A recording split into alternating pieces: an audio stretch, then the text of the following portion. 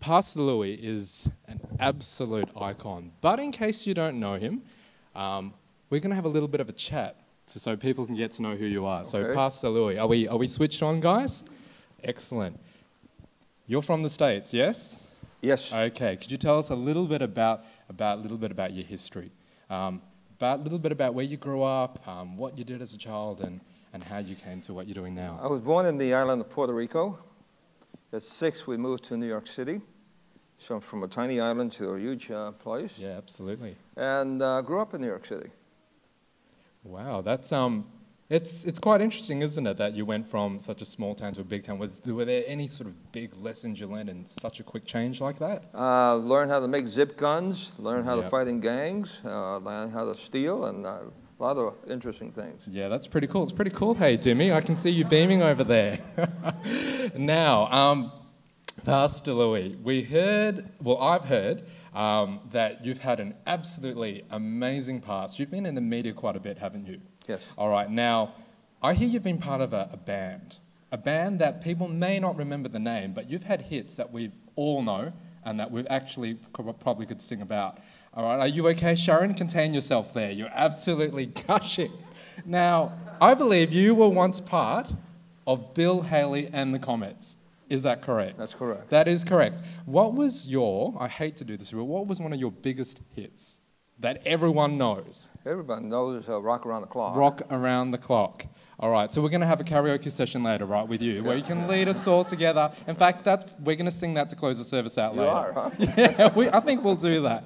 We'll make an exception. Now, whilst you're here, you've actually starred on Australian television, along Australian royalty on the Midday Show. Could you tell us a little bit about that? You know, I came to Australia, and because Bill Haley is an internationally known name, they wanted to interview me. So one of the first shows was Carrie Ann's show, and then the next one was the Midday Show, and then I was on several radio stations, and the Sydney Journal, is that what it is? The Sydney Journal. Herald. The Sydney Morning Herald? Morning Herald. That is correct. So anyway, there were several interviews, and I didn't realize how big Bill Haley was here until I came over. It's pretty amazing, isn't it? Sometimes you're not aware about how many people you can actually touch. Yeah, you know, it's interesting because at the same time that I was there with the Carrie Ann show, they were interviewing another fella who was also from Puerto Rico. Oh, is that right? He was a blind guy. And he did the song Light My Fire. I don't know how many of you remember that, Light My Fire. And so he was being interviewed before I was. Right. And I wanted to get to him because I wanted to witness about Christ to him. But his bodyguard was a big mafioso sort of a guy, and he didn't let me get to him. Wow, but security. It's just interesting how the Lord took me from all of that and transported me into this glorious life that I wouldn't choose any other thing. Yeah, absolutely. And speaking about that, so here we've gone from this absolutely glamorous lifestyle of rock and roll, and now we've even got a more glamorous lifestyle of evangelism. Can you tell us a little bit about what you're doing these days? I do a lot of training. I've been training now for many years. And some of the people that you may know that I've trained, that's David Asherick. I baptized him and trained him in evangelism. John Brashaw, and Jeffrey Rosario. A lot of kids that have come over to preach at GYCs and all that. Wow. So a lot of those young kids, I call them young kids, were actually my students. So we run a program called Mission College, from which started AFCO, Arise, and all that. Wow. All those schools started from our school. Wow. Pastor Daniel was one of our students, and his wife Geraldine was one of our students. So we have students everywhere. That's incredible. My sister actually attended the Arise program really recently with David Asherick.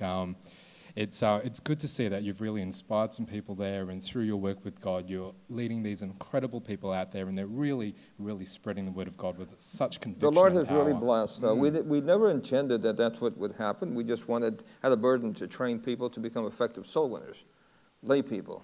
And we have people all over the world now who are preaching. So just praise God. That's the way it should be, isn't it? Mm-hmm. So Pastor Louis, thank you so much for the You're time welcome. of Q&A. Now, I'd like you to stay exactly where you are.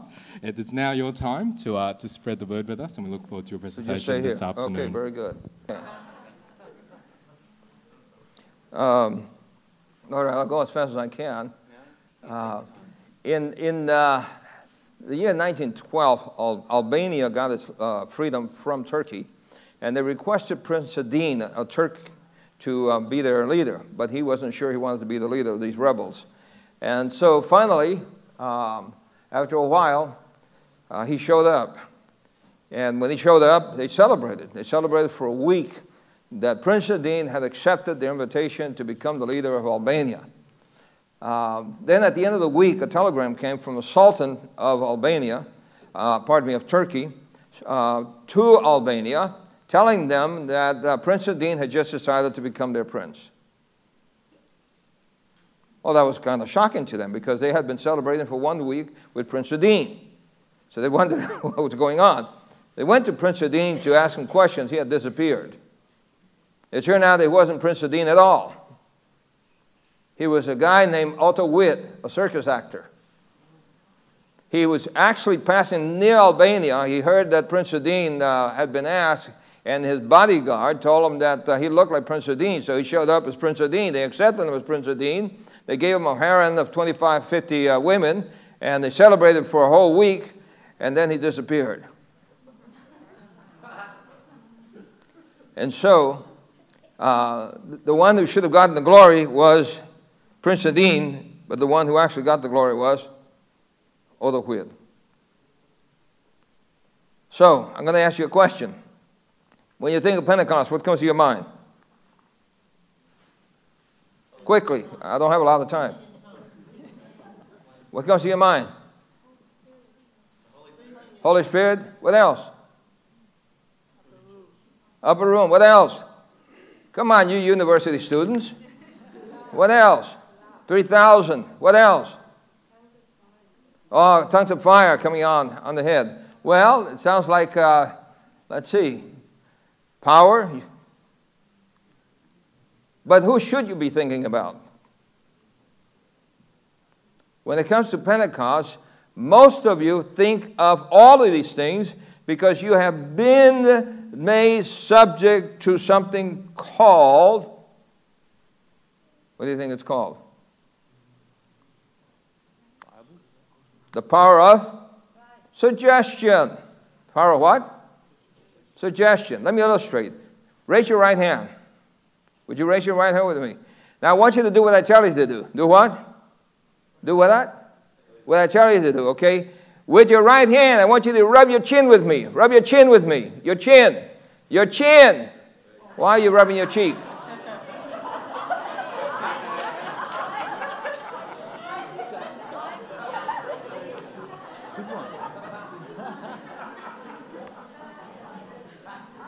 That's called the power of suggestion. And so what's happened to you is that you have been, if you pardon the expression, duped to think that Pentecost is all about what you mentioned, but you did not mention the most important person that Pentecost is all about, and that is Jesus. Okay? What was the purpose of the Holy Spirit? What did Jesus say? When Jesus was still before his crucifixion, he said, "But when the Comforter is come, whom I will send unto you from the Father, even the Spirit of truth, which proceedeth from the Father, he shall" what? Testify of who? Of me. Who's me? Jesus. All right. So Jesus said, "But ye shall receive power after that the Holy Ghost is come upon you, and ye shall be witnesses unto me." But none of you mentioned Jesus. All of you mentioned all the other things. Why? You said Jesus? Well, my humble apologies. I must be hard of hearing. All right. And so listen, folk. Listen. The whole purpose of Pentecost was to reveal who? Jesus. But most of us, all we hear is about tongues, tongues, tongues, tongues, tongues, tongues. Is that true?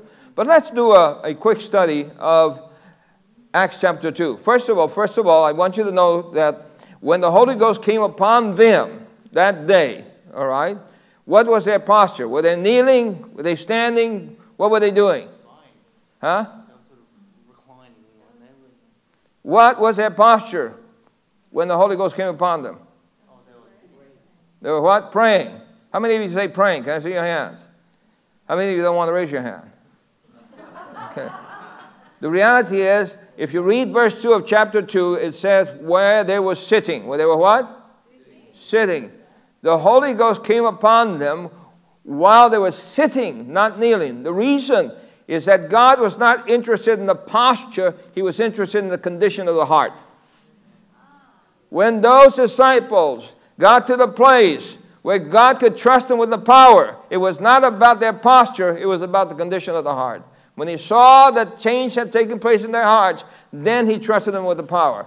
If Christ had trusted them with the power without the change of heart, they would have done what John and James had suggested just before they entered into Jerusalem. Shall we call fire down from heaven and burn them up? So, Acts chapter 2. Notice it says, they were all amazed. These people who came from all over the world and were there speaking different languages, heard them speak in their particular home language. They heard them hear Boži Blagoslov. What is that? Who said that? What is that? Que Dios le bendiga. What is that? They heard in Spanish. They heard in different languages, in Italian, right? And they probably heard something in Chinese as well. Anyway, what I'm saying is this. They heard them speaking the wonderful words of God in their own mother tongues. And they said, what does this what?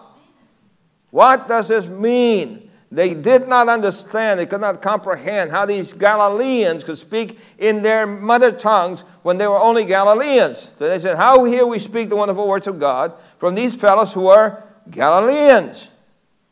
What does this mean? And so Peter then got up. And when Peter got up, he said to them, ye men of Judea, and all ye that dwell at Jerusalem, be this known unto you, and hearken to my words. I'm going to give you an explanation, in other words. You want to know what's going on? You want to understand what's taking place? I'm going to give you an explanation. And then he began. He began with who? Notice what he's saying. Acts chapter 2 and verse 16. But this is that which was spoken by the prophet who? Joel. Peter is bringing their attention to prophecy. To what? When people out there see all the strange things that are taking place in the world, and they ask, what does this mean? You need to give them the answer from prophecy. From what? Prophecy.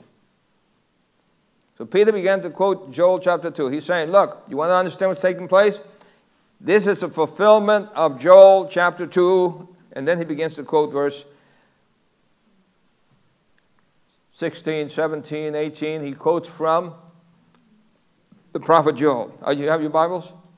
If you have your Bibles, notice what it says. Okay?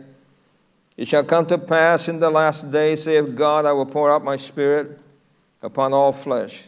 Your sons and your daughters shall prophesy, your young men shall see visions, your old men shall dream dreams. Now my servants and my handmaidens I will pour out my spirit in those days, and they shall prophesy. And I will show them wonders in heaven above, and signs in the earth beneath, blood and fire, vapor, and of smoke. Now as it says, the sun shall be turned into darkness, and the moon into blood before that great notable day of the Lord. It shall come to pass that whosoever shall call upon the name of the Lord shall be saved. So this is a fulfillment of the prophecy of Joel. I want you to notice that the Spirit of God did not let Peter to apply it to our day. He led Peter to apply Joel chapter 2 to when? To their day. To the time when they were hearing these strange things and wondered, what does this mean? Now listen. Peter quoted prophecy, which means then that you should know prophecy well enough to quote it. Right? I don't hear a lot of amens. I hear some kind of shy amens. Right. But look, then he makes the application. I want you to notice what happens here. Ye men of Israel, hear these words. Jesus of Nazareth, a man approved of God among you by miracles and wonders and signs, which God did by him in the midst of you, as you yourselves also known. Him being delivered by the determined counsel and foreknowledge of God, you have taken, and by wicked hands have what? You have crucified him and slain, whom God hath raised up, having loosed the pains of death, because it was not possible that he should be holden of it. Now, were there signs and wonders in the days of Christ? Yes or no? Of course, he performed many signs and wonders. Did he not?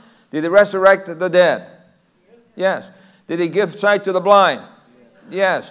In fact, when John the Baptist sent a message through his disciples to Jesus, are you he, or do we wait for another one? What did he say? Go tell John that the lame walk, the blind see, the dumb speak and hear, the dead are raised to life.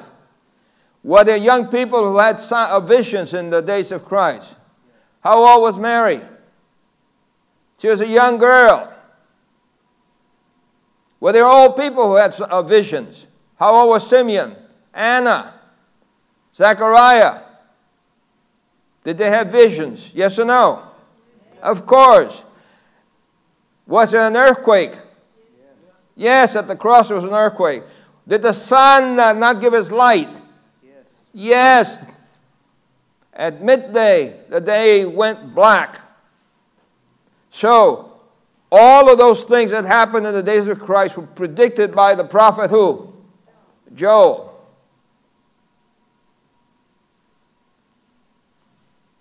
So, you men of Galilee, or you men of Judea, and all of you guys that come from all over the world, Joel predicted that everything that happened in the days of Christ would happen, and they were fulfilled. Then he turns to another prophet. Notice the other prophet. For David did speak concerning him. Verse 25.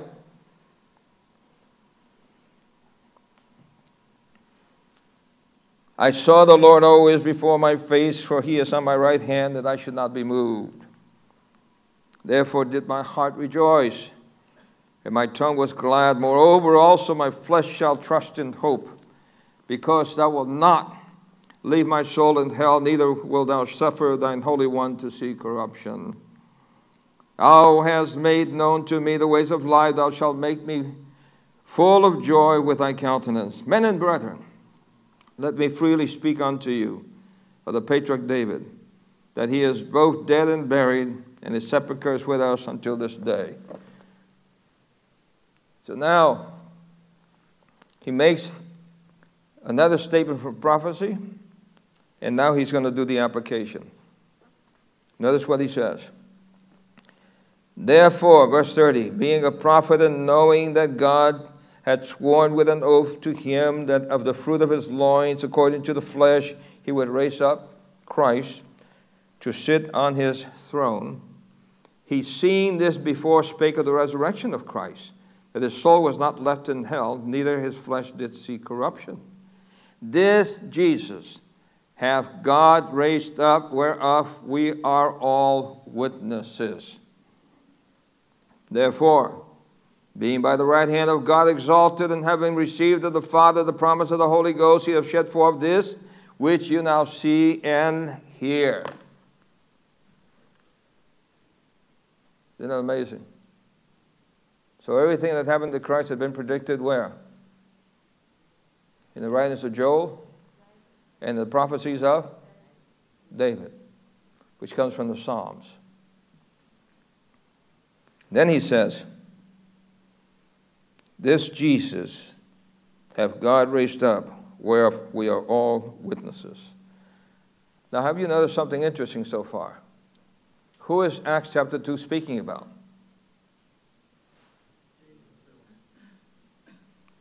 Who? Jesus.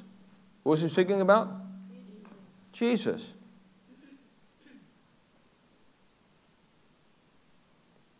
And the Spirit of God is leading the apostle to make the application and the prophecy concerning Christ. Now, Therefore, being by the what? By the right hand of God. This Jesus have God raised up, whereof we are all witnesses. Therefore, being by the right hand of God exalted, and having received of the Father the promise of the Holy Ghost, he has shed forth this which you now see and hear. Then it continues. For David, verse 33. Therefore, being by the right hand of God exalted, and received of the Father. Then it says, verse 34, for David has not ascended into the heavens, but he said himself, the Lord said unto my Lord, sit thou on my right hand, until I make thy foes thy footstools. Therefore, let all the house of Israel know assuredly that God hath made that same Jesus, whom you have crucified, both Lord and Christ. You wanted to understand, know what this means? This is what it means. Jesus was truly who he claimed to be. He was the sent of God. It was predicted that he would be crucified. He was crucified. It was predicted that he would perform signs and wonders. He performed signs and wonders. It was predicted that young people and old people would see dreams and have visions. They saw dreams and visions. It was predicted that, that the sun would not give us light. It didn't give us light. There was an earthquake. There was an earthquake. It was predicted then that he would die, he would raise again, and then that he would ascend and sit on the right hand of the majesty in heaven. And he has done that. So that's what you're hearing, and that's what you're seeing. The reality that the one that you crucified, who you condemn as a criminal, in reality, he is indeed the Son of God, and you're responsible for doing that wicked work against him. When they heard this, the Bible says they were pricked to the what? What's the next verse it says? It says, when they heard this, they were pricked in their heart and said unto Peter and to the rest of the apostles, men and brethren, what shall we what? What shall we do? Oh no! In other words, you mean that we killed the Son of God? How can it be? What do we do now? These people felt terribly guilty, condemned. But God in mercy let them know that there was forgiveness for them. Then Peter said unto them, verse 38, repent and what? And be baptized, every one of you, in the name of the Jesus Christ, for the remission of sins. You shall receive the gift of the Holy Ghost. Now, let's look at some of the things. Notice it says then that Jesus is made both Lord and Christ. All right? Now, what does that mean? Jesus is enthroned. What does it mean? He is what? He is enthroned.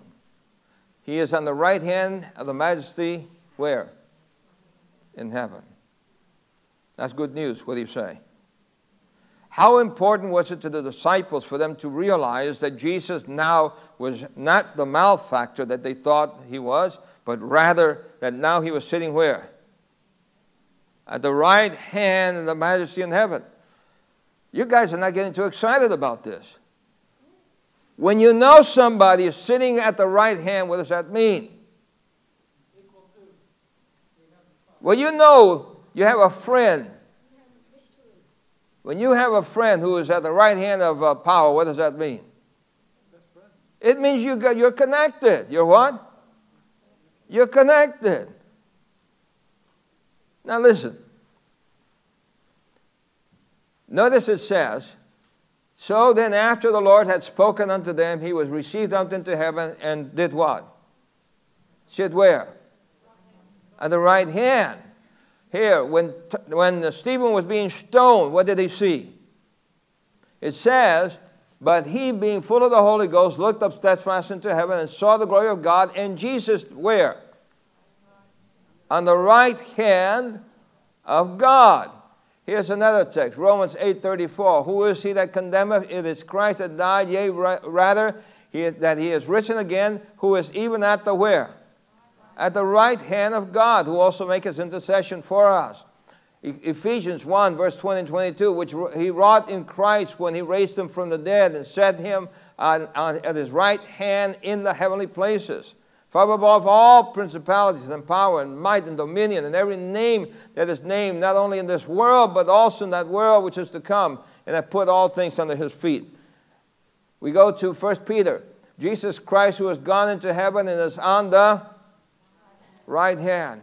So where is Jesus? Where did he go when he ascended up into heaven? He ascended to be where?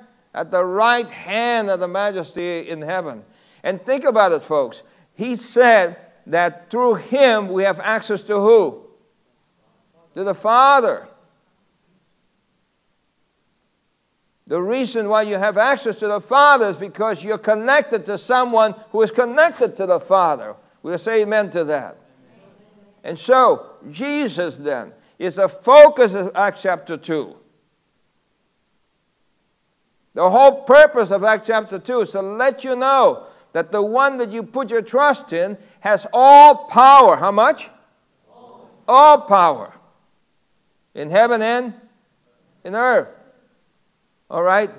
The gift of tongues sent from heaven through the Holy Spirit was to what? Was to confirm that Jesus was placed on the right hand of the throne.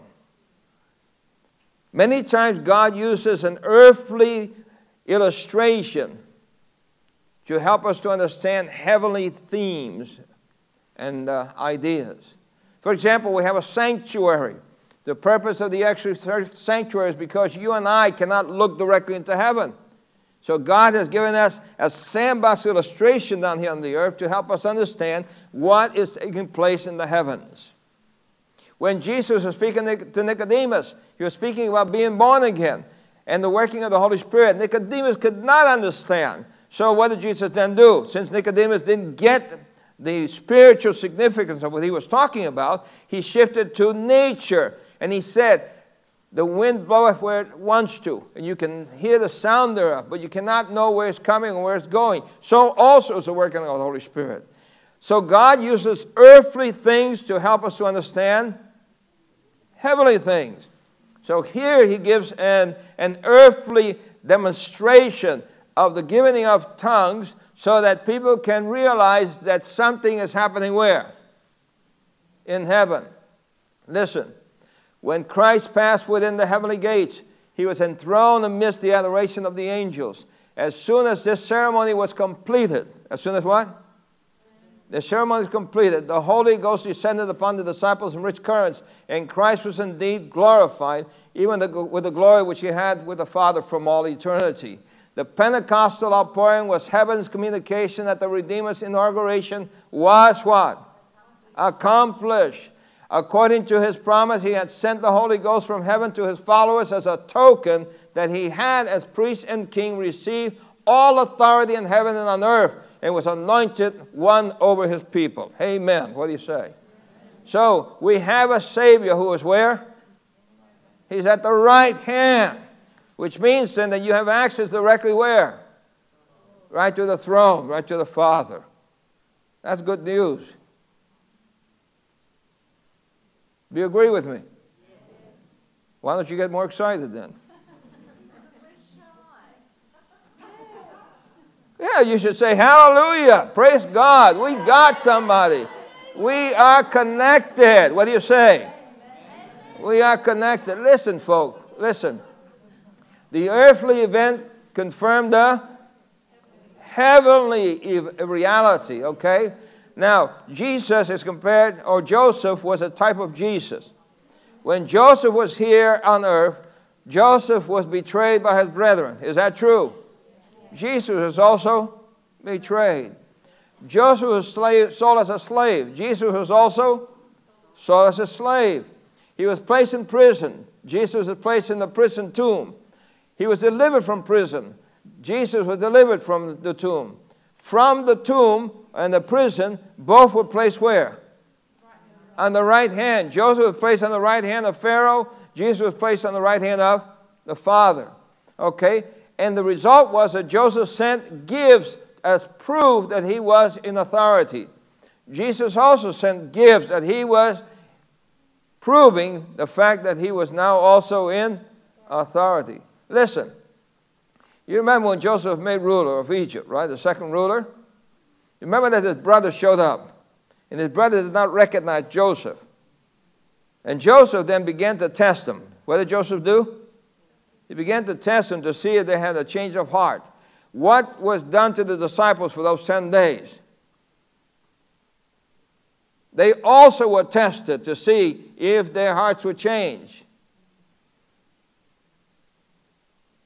Then, when finally Joseph was convinced that they had a change of heart, Joseph revealed himself to the disciples, or to his brethren. And immediately they cowered back thinking, oh no, he's going to get even with us. And that's what happened with the Jews in the day of Pentecost. When they realized that Christ was the Savior of the world, oh no, he's going to get even with us. But the contrary happened. Joseph showed himself kind to his brethren. And then he said to them, haste ye and go to my father. What happened to me was prophecy fulfilled. Because Joseph had visions, is that true? And Joseph did not know how those visions were going to be realized until he was sent to where? To Egypt. And he told his brethren, this wasn't your doing, this was God's doing. This was a fulfillment of those visions that I had when I was telling you that I had those dreams. You didn't believe it, but here's the reality, boys. I am now, and you're bowing down to me. But look, I don't have anything against you. You're my brethren. I love you. But do me a favor. Go back home and do what? Tell who?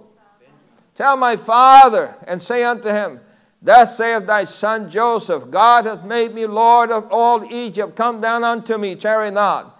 Jesus said to the disciples, when you receive power from the Holy Ghost, go and tell the world that I'm enthroned. Listen.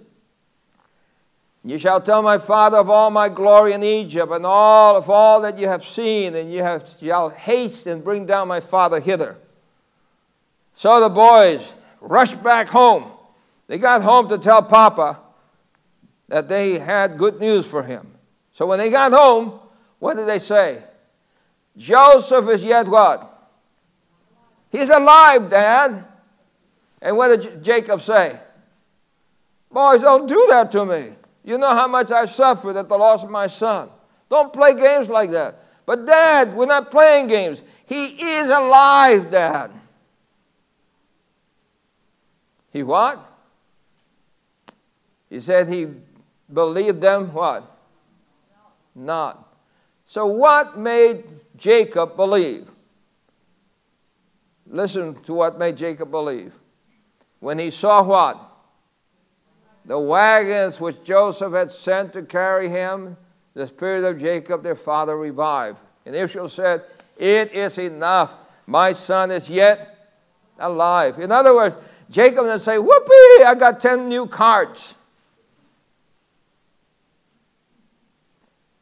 The wagons, the camels were proof. They were what? They were proof of the unseen. Had Jacob seen his son?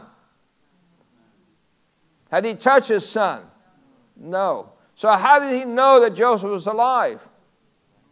It was by virtue of the gifts. By virtue of what? The gifts. The gifts convinced him that indeed Joseph was not only alive but enthroned. What do you say?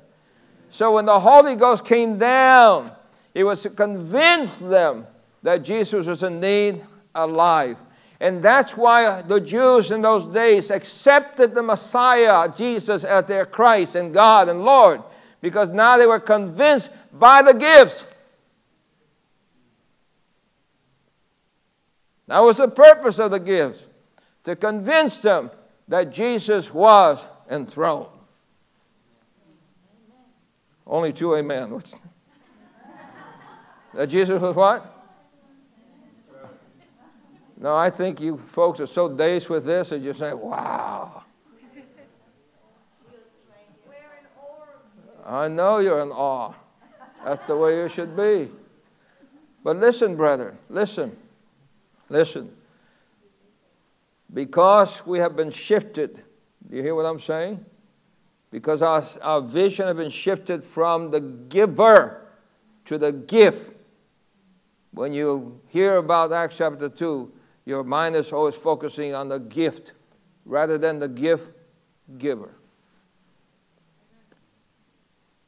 So the charismatic movement, did you hear what I'm saying?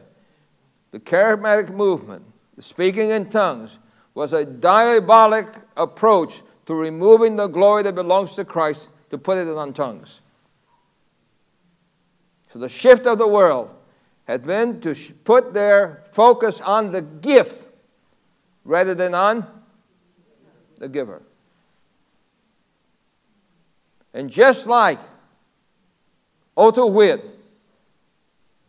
who stole the glory from the prince, so the enemy has attempted to steal the glory of our Lord who has been exalted and place it on some mere gift. Did you hear what I said? What kind of gift? A mere gift. Because you and I know that the Bible says that tongues will cease. Is that true? Is that true? Tongues will cease. And unfortunately, what people call tongues today is not really tongues anyway. It's not the actual gift that the Lord reveals here. What the Lord reveals is the gift of languages, not some gibberish that people spout out or being taught to roll their tongues in order to have the gift of the Holy Ghost. I've met many, many wonderful Pentecostal folk who, as I've been able to teach them the truth, have left that particular way of serving the Lord and have turned to the truth, to the real Christ, to the exalted Christ, to the one who's enthroned. Listen, Joseph sent gifts to convince Jacob that he was alive and placed on the right hand of the throne of Egypt. So what is it? The gift or the giver? One day I was at the airport. Took my wife to the airport. My wife has a violin that was made in 1743 by a student of Stradivarius. She's had it since she was 9 years old. When I took her to the airport, we were in Guam. I watched to make sure that she put the violin through the security thing, you know, the scanner and all that. But I could not see if she picked up her stuff. All I could see was just her back walking away, and there were a lot of people there. So I decided to leave and get in my car, and I began to drive, and I felt uncomfortable about driving away from the airport. So I decided to just park a little bit from the airport and wished that somehow I could communicate with her to see if she picked up a violin. But the problem was that she had a phone from the States, and when you turn it on in Guam, it costs you $2.90 a minute. So she wouldn't turn it on because of that while she was in Guam. But I thought, how can I communicate with her since her phone is off? So here's what I did. I simply bowed my head and I said, Lord God, could you please send a ray of light or a beam down to my wife and have her call me? That's all I said. My phone rang. It was my wife. And when my wife called me, she said, do you have my violin? I said, no, honey. You took the violin with you. I don't have it. I'm on the plane. I said, well, get off the plane quickly. She said, I don't know if I can get off. I said, well, tell them that your violin's not with you. So I immediately went back to the airport. And fortunately, I'm a chaplain or have been a chaplain with the police department. And the guards already knew me. So I said, Chaplain, what's the matter? I said, my wife, her violin is someplace in the mix over here, and it needs to be found. Okay, Chaplain, we'll go right to it. Well, they ran and scampered and found the violin, ran to stopped the airplane from closing the door. They ran to the airplane, and my wife was waiting at the door. They handed my wife the violin. They came back and said, okay, Chaplain, she has it. And you know, when I got back in my car, I bowed my head in thanksgiving that my Father, who is in heaven, is not too busy to hear my humble plea.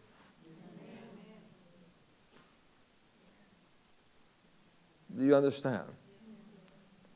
I am connected. I'm what? I'm connected. I was in another situation. I was in Poland, Pastor Przewalski's home country. And I had to speak way down there in Zakopane, which is south, about 8 hours south from Warsaw. And on purpose, I booked a flight out of Czech Republic, which was 2 hours close to where I was, so I can fly from there to Prague, from Prague to Frankfurt, Frankfurt back to New York City, where I was working as a secretary of the conference. And I had a special meeting with the pastors. So I finished my task in Zakopane, drove to the airport. My airplane was supposed to leave at 6 in the morning. I got to the airport about 4 o'clock in the morning, 5 o'clock, still closed. 10 minutes to 6, it's still closed. My plane was supposed to leave at 6, right? So the lights went on at 10 to 6. I ran inside with my translator and went to the lady. I said, I'm here. She said, for what? I said, for my plane to Prague. It's canceled. I said, it can't be canceled. She said, it's canceled, mister. I said, but I have a connection flight in Prague, and I have to catch that to Frankfurt. I'm sorry. It's canceled. She had no mercy. And I thought, what am I going to do now? Now I'm 10 hours away from Warsaw, you understand? So we go down and sat down and I prayed. I prayed to who? To my Lord. I said, Lord, you know I need to get to New York City for that meeting with the pastors. Somehow work something out for me. And so I went, when I finished praying, an airplane landed. And I got excited. So I went to the counter and I said, Madam, I said, I heard an airplane land. She said, and so?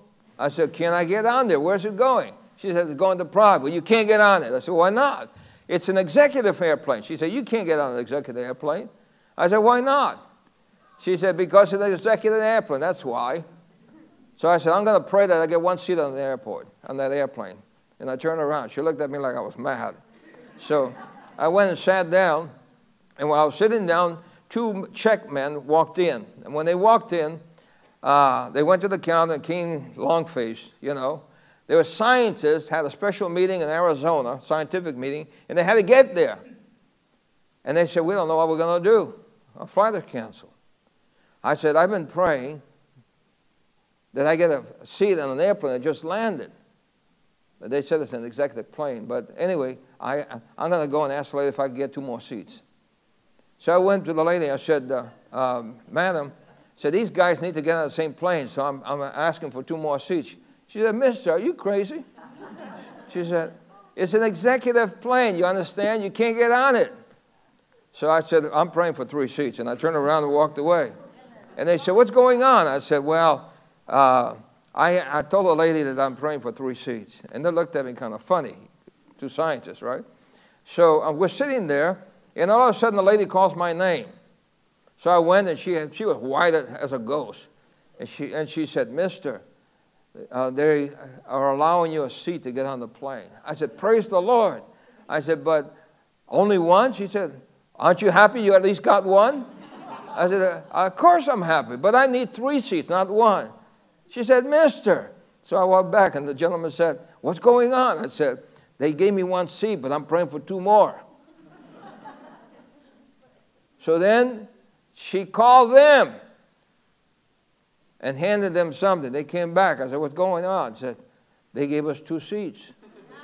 I said, praise the Lord. So then we waited, and she called, okay, time to board. So they got ahead of me, and the guy, the fellow right before me, turned around and said, you must be connected to the one upstairs. And I said, I am. I am. The greatest news that the disciples could receive after all that they went through was to know that their Lord was enthroned.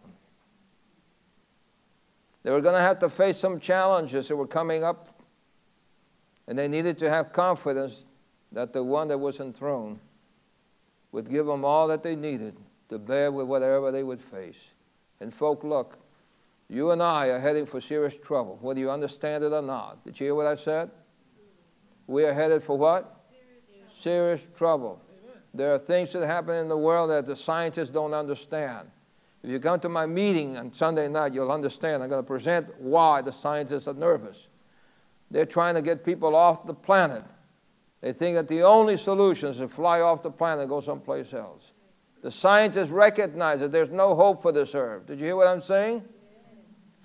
And you're planning for a future, to become an engineer and all that. Continue to do that. But remember that you may not graduate. If everything that's happening continues to happen, folk, we are heading for serious trouble. And the reason why it's important for you and I to know that we have somebody who's enthroned is because we will need him in those times of trouble. So you need to get acquainted with him when? Now. Now is the time to get to know your Lord and Savior. He is enthroned. He has all the power vested in him. He can deliver you. I have been in many situations, friends, that only divine aid could help me out of. I've been in terrible circumstances that only God could be the one to deliver me. And I have been delivered every time. And if there was ever a time when we need to know the Savior, it is when? It is now. Is Jesus your Lord and Savior? Have you accepted him as your Lord and Savior? Or are you just learning about him now? Have you become acquainted with him? Spend time in the Word. Read the Word. Study the Word. Pray through the Word. Seek God while he may be found. Seek him when he may be found. Now. How many of you are thankful that you have a Lord that's sitting at the right hand? Any of you? Would you raise your hand, not half-mast? In America, when somebody dies, the flag goes only halfway. We need to raise our hand how? High. Lord, I rejoice that you are enthroned. And I place my life in your hands so you can be my Savior. Let's pray together. Heavenly Father, how grateful we are to know that indeed Jesus did rise. Indeed, he did ascend. And he is now mediating for us, who is able. His blood is sufficient for all of our sins. And his power is sufficient for all of our troubles. Oh God, forgive us when we have not trusted him as we should. And help us to trust him more. We pray. And if there's somebody here who has not yet accepted you, may today be the day, may now be the moment where they can say, yes, Lord, come into my heart. We thank you for hearing us. In Jesus' name, amen.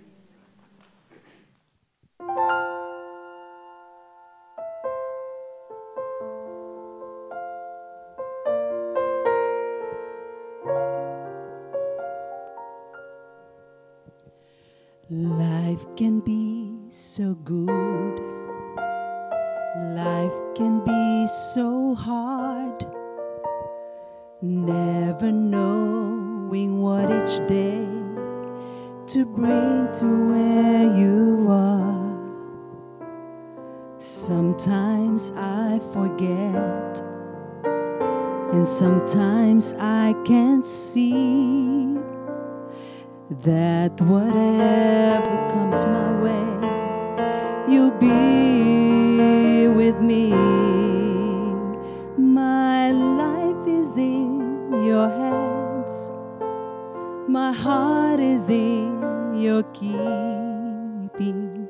I'm never without hope, not when my future is with you. My life is in your hands, and though I may not see clearly, I will lift my voice and sing, 'cause your love does amazing things. Lord, I know my life is in your hands.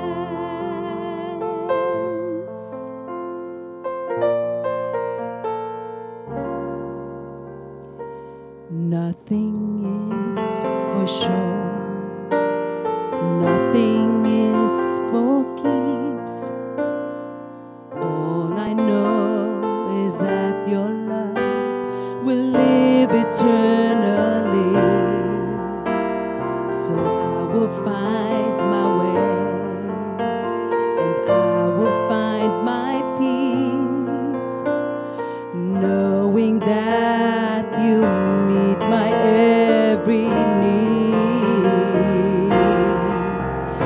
My life is in your hands. My heart is in your keeping. I'm never without hope, not when my future is with you. My life is in your hands, and though I may not see clearly, I will lift my voice and sing, 'cause your love does amazing things. Lord, I know my life is in your hands.